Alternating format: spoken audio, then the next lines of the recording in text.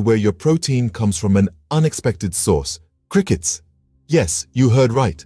Cricket farming is a fast-growing industry offering a sustainable and nutritious alternative to traditional livestock. So, how does it work? Well, it's surprisingly simple. Crickets are raised in clean, controlled environments, fed on a diet of organic matter. In just 6 weeks, they're ready for harvest. But how do you harvest a cricket, you ask? It's a delicate process. Crickets are cooled until they enter a dormant state. Then they're carefully collected. Once harvested, crickets are roasted and ground into a fine powder, ready to be added to anything from protein bars to pasta. In the world of cricket farming,